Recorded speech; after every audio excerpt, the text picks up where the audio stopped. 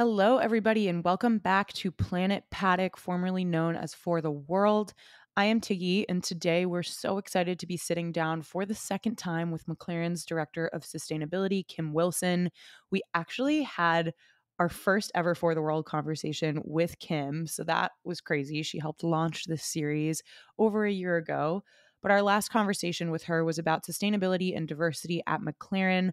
A lot has happened in the last year, and McLaren has since emerged as a leader in not just sustainability, but also climate action on the grid and beyond. And they're also killing it, actually on track with probably the fastest car right now. So, very excited to be talking about all things sustainability, high performance. Today, we're diving into something super new and exciting with Kim, the applications of motorsport technologies to climate solutions beyond motorsport. So, that means McLaren's climate contribution program, the use of recycled carbon fiber, a fully circular F1 car project, much more. But before we launch into our conversation with Kim, let's just set the stage a little bit. So, we've talked about this before on the podcast. Motorsport acts sort of as an R&D lab for the automotive industry. At least many people, myself included, believe that. And when we think about the tech that comes out of those efforts, we usually focus on the strictly road relevant stuff like efficient engines, car software, hybrid engines. But road cars and all forms of transport and mobility are part of a larger system that, of course, impacts people, cities, ecosystems, you name it. So, as a reminder from our last episode with Kim, the transport sector is the end use sector that emits the most carbon emissions globally. So, developing and perfecting tech that not only cuts down on the emissions of the transport sector, but also reaches across sectors to help reduce emissions, pollution, and waste in other areas, all of that is critical. And McLaren, as a manufacturer, a brand, a team, is a standout example of an organization we think that is carving out a role for itself as a systems level change maker. Climate solution stories can often get drowned out with all of the very real, very scary news about climate, but this is definitely a story we feel good about covering because McLaren is looking beyond the sport, beyond the industry, all while being super competitive on the grid. So that is very, very important. The two are not mutually exclusive. So without further ado, let's jump into the interview. We did this live at McLaren Technology Center, which still pinching ourselves over. So hope you enjoy. Kim, so lovely to see you and on your home turf. We're so happy to be here. I think you were our first ever guest for our sustainability series that we kicked off last year. So we're very excited to come full circle. Amazing. Thank you. I didn't realize that, but thank you for coming back. No, we're so happy to see it and everything, all the sustainability considerations, just being here at MTC and thinking about both at home and, abroad as well. So really cool to see. Today, we want to dive a little bit deeper into the topic of motorsport technology and applications in the broader climate space and in the broader world. So we have lots to discuss on that topic, but let's start by setting the stage at home. McLaren Racing has 4 pillars of sustainability. You have net zero, circular economy, DEI, and health and well-being. Can you walk us briefly through that structure and give us a sense of how sustainability takes shape at McLaren? Absolutely. So we've really looked at our impacts in terms of both social and environmental sustainability. So you can see we have 2 pillars that focus on environment and 2 on social. And it's where we think we can have the most positive impact within our team and society, but also we need to take responsibility for reducing, making things better within our own operations. So in terms of net zero, I'm really proud to say that we are the first Formula One team to have had our science-based targets validated for net zero by the Science-Based Targets Initiative. That's been, quite an achievement, and there's so much more work to go to do that. But that means we are validated to have targets in line with a 1.5 degree pathway to achieve net zero by 2040 and halve our emissions by 2030. And within that net zero platform as well, we've also got a program outside of our reductions, which I can talk about in a bit more detail later, around how we're going to give back to society in terms of climate contributions. Very closely related to that is circular economy. we're using way too much resources on our planet at the moment. We have an absolute responsibility to look at how much we're using, how we can close the loop on waste and increase recycled content and use more bio-based materials and move away from using materials that are plastics, fossil fuel derived, those sorts of things. So we've got a program around how can we design and develop a circular Formula One car as our big flagship on that, which is quite exciting. We're excited to chat about that. On the social side, we have, we are wanting to set the standard for what diversity, equity and inclusion looks like in our sport. And we know that whilst we've come a massive way over the last few years, we've got a long way to go. So we've leaned in very much on how we improve the gender balance and women in motorsport, and I can talk about that in a bit more detail, but we have a target to increase our workforce representation from underrepresented groups to 40% by 2030, and that's not just gender but ethnicity, people from the LGBTQ plus community, people with neurodivergence and disability, people with military backgrounds, military veterans, so that's also an important area of focus, and also people from low socioeconomic backgrounds, because it's quite a hard sport to get into if you're not of a certain background. And then finally, and last but not least, health and well-being is so fundamentally important, because as an elite sports team with, with high pressure, high performance is our North Star. We really have to protect our people. We have to support them to perform at their best, both physically and mentally. And then how do we role model how we do that to enable others to thrive? That's a give back that we need to focus on too. 100%. I mean, even just being here and seeing the light and the building and just all the you can see green from everywhere, which is such a important thing. It's beautiful. We're very lucky, and I can share with you some of the things we're doing on our campus as well. Yeah, we'll definitely get to that. Yeah, that was a really great launch point for us into kind of understanding the scope of sustainability at McLaren. But let's dive into some specifics now. So one of the really cool things about McLaren is you're striving to make an impact outside of the sport, across disciplines, across industries. And one of those ways is through the Climate Contribution Program. Can you tell us a little bit about your vision and McLaren's vision for that program and the successes you've had so far? Absolutely. This is one that's really close to my heart. So we launched our Climate Contribution Program at the end of November 2023. And this was really about how can we take F1 know-how, expertise, the mindset, the culture, the performance focus, and translate that back into how can we help solve some of the world's problems in terms of the climate solutions that are out there, but they just need to scale and accelerate at a much faster pace, because we all know that we're running out of time in terms of meeting those challenges. It started with, and it's part of our legacy, but how could we do that in a way that was meaningful to us? So it started with me thinking, oh, maybe we should do something everywhere where we go racing, but across McLaren racing, that's crazy. That was just too big an elephant, 66 locations around the world. I was like, we're not going to have a meaningful impact. So through a very considered exploratory process, we decided to focus in on 3 projects, and that's really focused on 2 things. One is how do we scale and accelerate the removal of excess carbon dioxide from the atmosphere, because we've got too much, and we know to achieve net zero all these organisations are going to need to buy carbon removal offsets, and there's just not enough out there that's credible and meaningful. So how can we address that? And we've got 2 projects that focus on that, which is Undo, which is about enhanced rock weathering, and Momback, which is about restoring degraded pasture land in the Amazon and then restoring with biodiverse species. So those are 2 projects where we have carbon removal credits, and we're looking at how we can help them grow their organisations and what they're trying to contribute. The third one is the Great Barrier Reef Foundation. And that one is slightly different because it's on that nexus of climate and biodiversity, which is so important, with nature-based solutions being a really big part of what we need to do to address climate change. But also, we've got an Australian driver, and the reef is she needs our help. Yeah.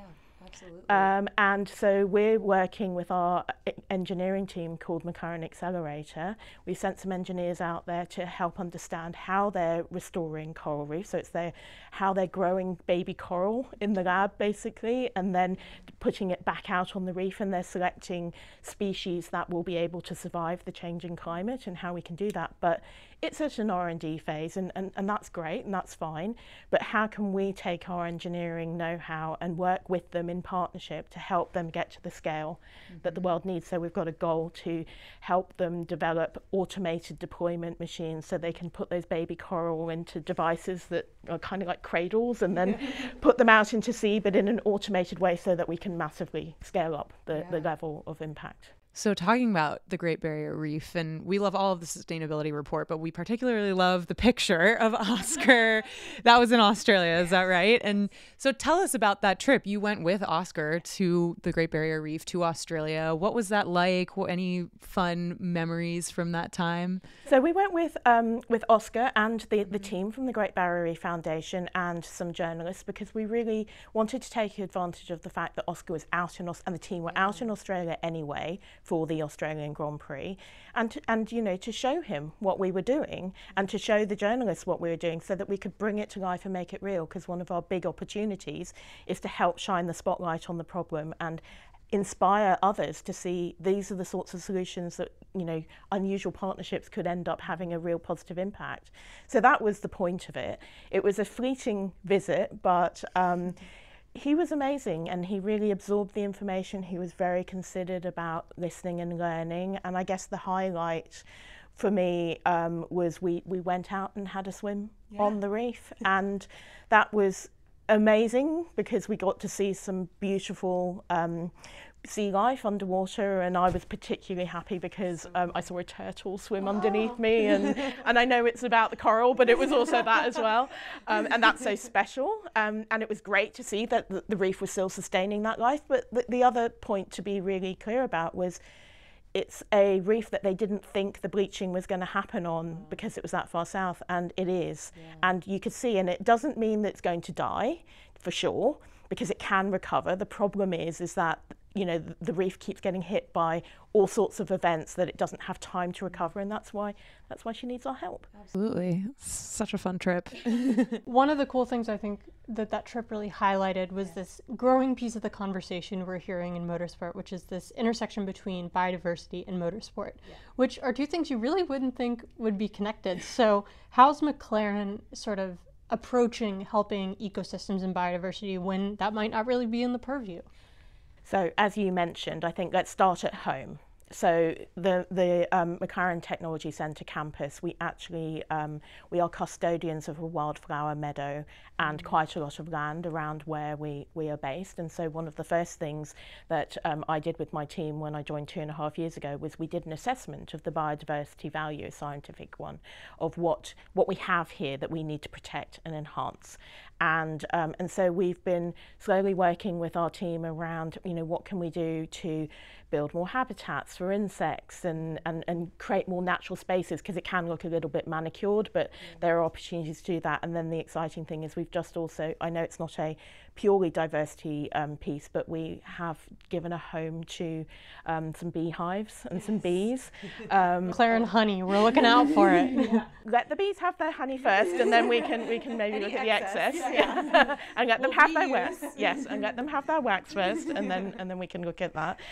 But you know, it's about how do we enhance the opportunities we have there. And yes, we are doing some infrastructure projects, we need to, but we are ensuring that we give back more biodiversity gain through the surrounding landscaping than we had before we did that work. So that's important.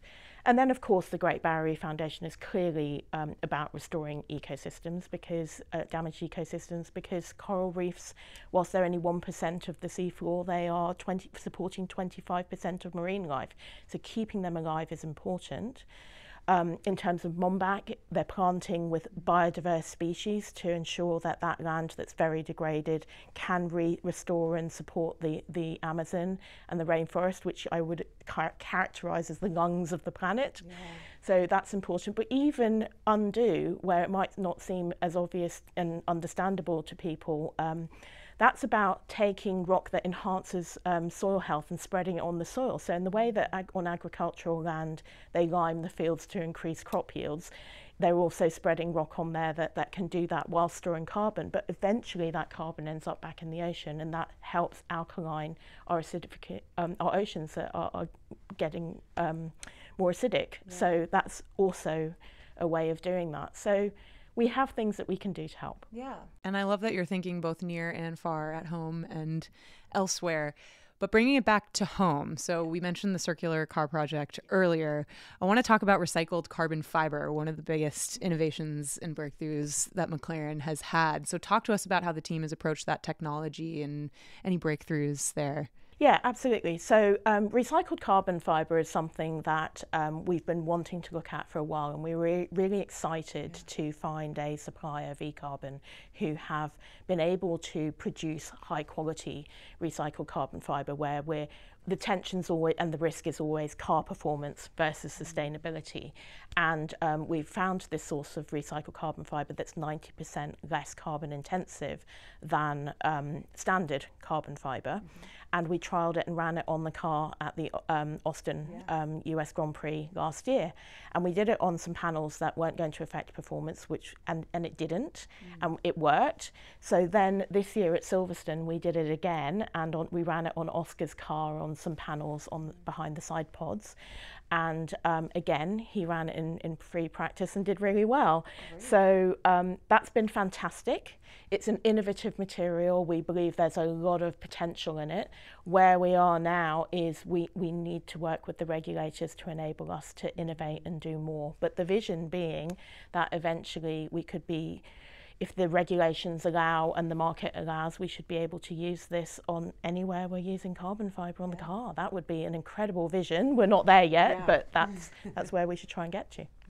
Yeah, and especially with a material like carbon fiber, which is one of the more tricky ones to recycle, the fact that we're putting it under pressure in such a high pressure environment and it's withstanding that test, I think is a great, sort of signal to the rest of the market that you can do these things sustainably and not have to sacrifice high performance. But shifting gears a little bit, pun fully intended, we'd love to discuss McLaren's sustainable aviation fuel and sustainable marine fuel programs, both with Ecolab and otherwise.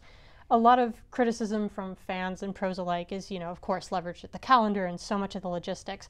But McLaren is really making an effort to shift a lot of the air freight to sea freight, ground freight, and, but in some cases you simply can't get around some of these things. So how has McLaren approached this challenge, and what can it contribute to sustainability in these areas?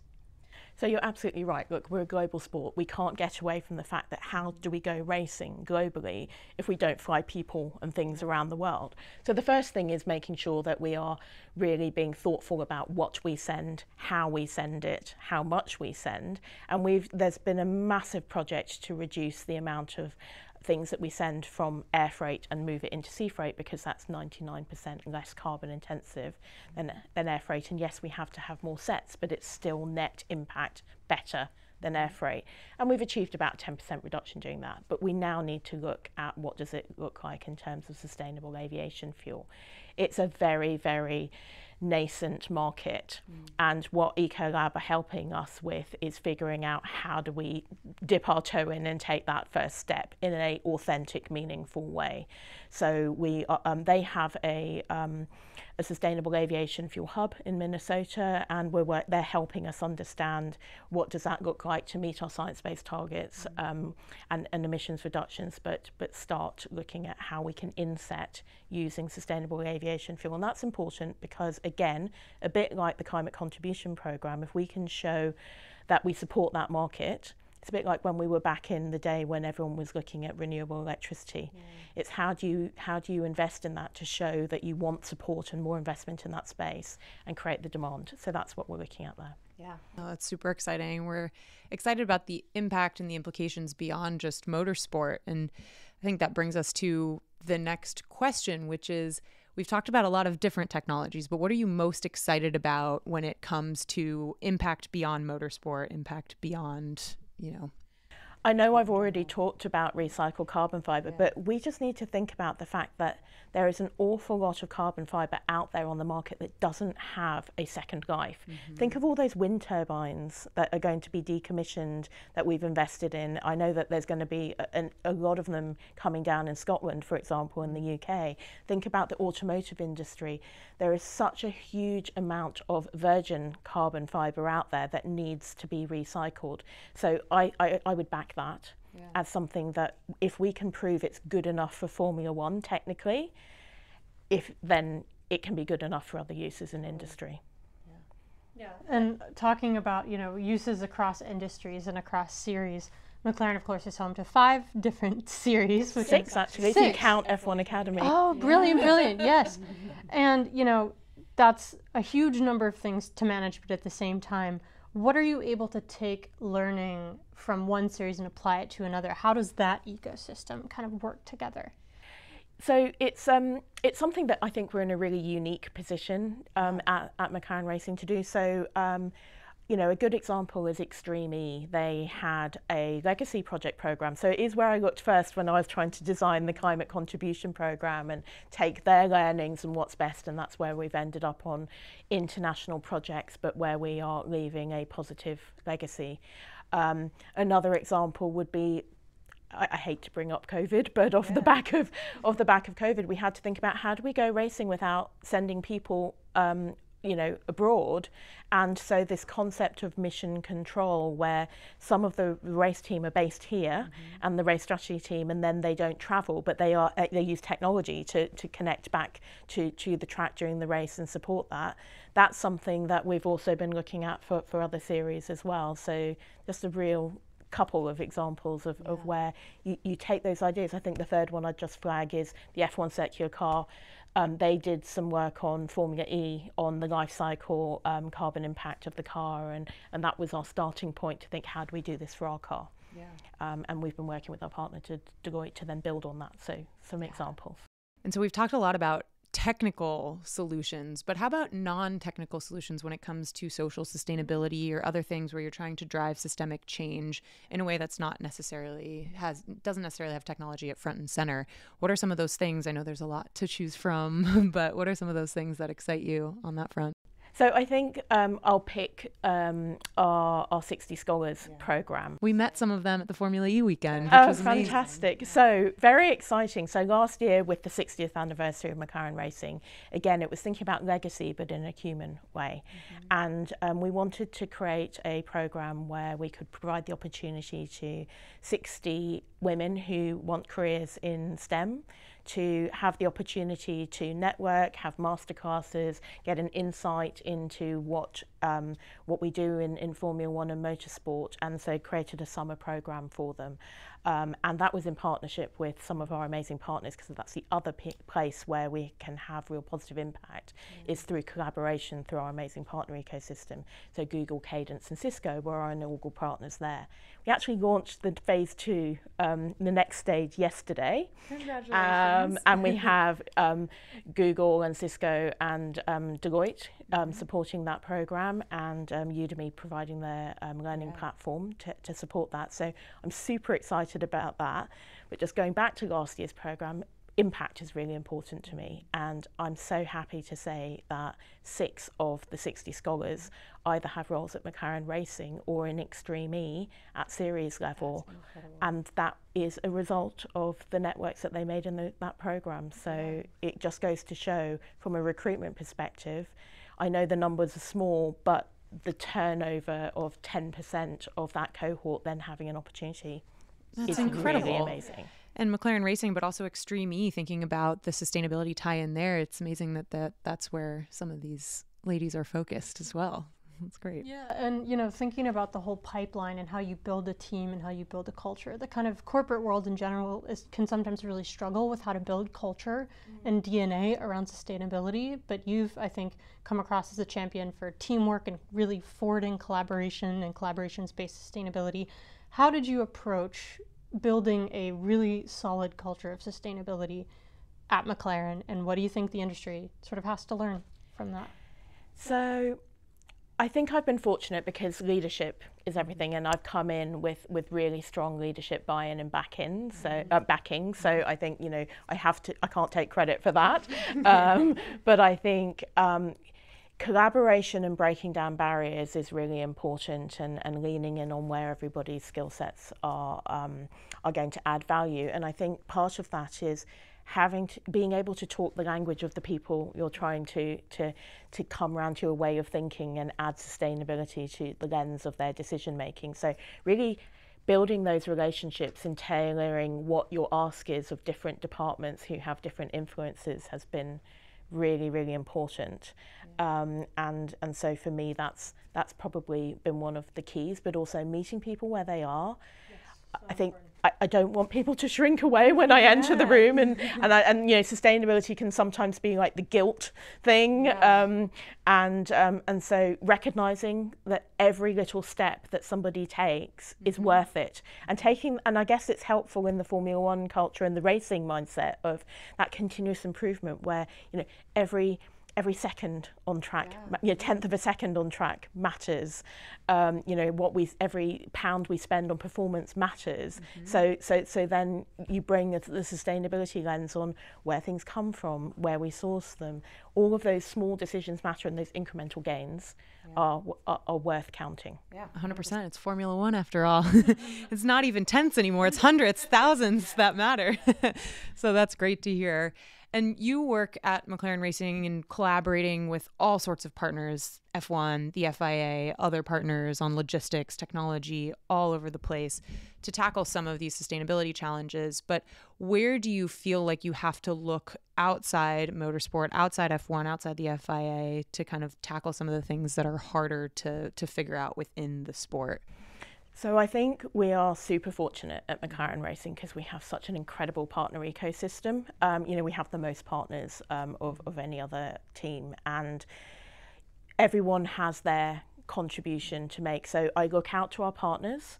I look out to other industries and other sports, because there are other sports who are maybe more advanced than motorsport in their sustainability thinking. I'm curious which sports come to mind. Well, it depends on the subject that you're interested in, but just as a live example, we're having conversations around team kit at the moment, and a lot of work has been done in that space in football, for example. So if you're looking at where sports apparel has gone, you would look to football as a starting point, and then there are other things that you'd want to look at. Yeah, now tennis is trying to make sustainable tennis balls. Recycled carbon fibre is a good example to go back to, where, you know, sailing has looked at it, golf has looked at it, tennis has looked at it. So you do look at other sports as well, and take the best of what everyone's done and build on it. That's great. There's much to be learned across many industries, so we love to hear that. We're going to do a few rapid fire questions, very easy, hopefully. But we want to start with the most beautiful place that we are in now, McLaren Technology Center, MTC. What's your favorite place at MTC? Or what's your favorite part of it? I think it might be obvious, but the boulevard is really special. Incredible. So for anyone who can't visualize that, it's the most beautiful street at the front of our building, with the lake and nature outside on one side, and then for the motorsport fans, then it's almost like a museum of the history of our cars, all the way down the length of that, including our automotive cars as well. And yeah, we got to see some of them. Yeah, we got to sit in one of the sports cars, which was very cool. I think the cool thing about, you know, the boulevard, when you take a tour at the MTC, that's kind of one of the pieces that you spend the most time in, and it's awesome that our tour guides and the other incredible folks in McLaren have brought up how much nature factors into the design, and how, like, nature is the ultimate designer, right? It's ultimate efficiency. So as much as we can do to sort of incorporate that language and put people in places that are designed to facilitate those kind of conversations is so cool. Absolutely. But following up with our next rapid fire question, as the director of sustainability at McLaren, what are some of your favorite sustainable products or places? I know that can be kind of a thorny question when we're thinking about consuming, but sometimes it helps to hear from professionals in the space, for folks that are looking to get started and, you know, what can I do? What can I use? Yeah, so we have an amazing collaboration with a not-for-profit in Indianapolis with our Aaron McLaren team called People for Urban Progress, or PUP, and they took some of our Indy 500 fire suits and they turned them into one-of-a-kind duffel bags that have signatures from our drivers on, and they've also then used some of the offcuts for making like oven gloves and pot holders, because it's heat-proof and fire safe. They're one-of-a-kind. They're useful, and it gives a second life to something. So for me, the stuff that People for Urban Progress do is really exciting, and I think we should see more of that. I love that. Upcycling is great. We are sitting in upcycled clothing today, amazing. bringing it to the table. So, and speaking of the UK, what are some of your favorite flora or fauna here? So much to choose from. I'm not going to overthink this. There's a baby robin in my garden at the moment who sits and entertains me in the evening, and I just love to see that even though I live right in the centre of London, the bird life is still there, and it's cute. It's iconic as a robin. Yeah. Last question, but certainly not the least. What is your favourite F1 race? I'm going to say the first one I ever went to, which was Imola in 2022, because it wasn't expected, but Lando actually got a podium and came third at that race, and the team wasn't feeling like we were in a position to even have a car that could get a podium, and just to see that reaction and what it's all about was pretty special. For your first race, that's incredible. It's just exemplary of the luck that you bring to the team. The other ones I went to didn't. We don't have to talk about that. Well, Kim, thank you so much. This has been enlightening for us. We always learn so much when we talk with you, and really appreciate the time and sharing all this amazing wisdom. Thank you so much for having me. It's been a pleasure. Amazing.